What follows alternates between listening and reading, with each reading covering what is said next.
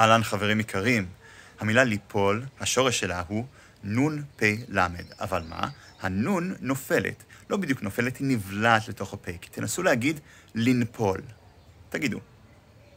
לנפול, תגידו זה מהר.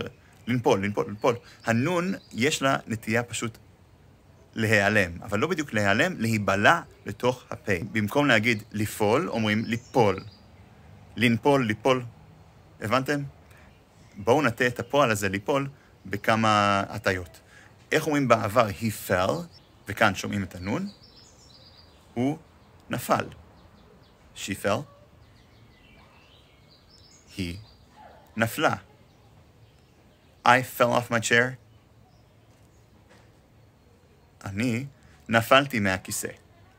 איך אומרים I am falling בזמן הווה, וכאן יש נון. אני נופל אם אני גבר, או אני נופלת אם אני אישה. We are falling. אנחנו נופלים אם זו קבוצה של רק גברים או גברים ונשים, ואנחנו נופלות אם זו קבוצה של רק נקבות. בזמן עתיד הנון שוב נופלת, כי קשה לבטא אותה. אז איך אומרים I will fall?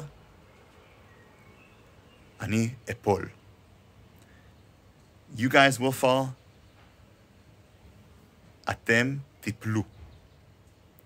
They will fall. הם ייפלו. טוב, זהו חברים. להתראות.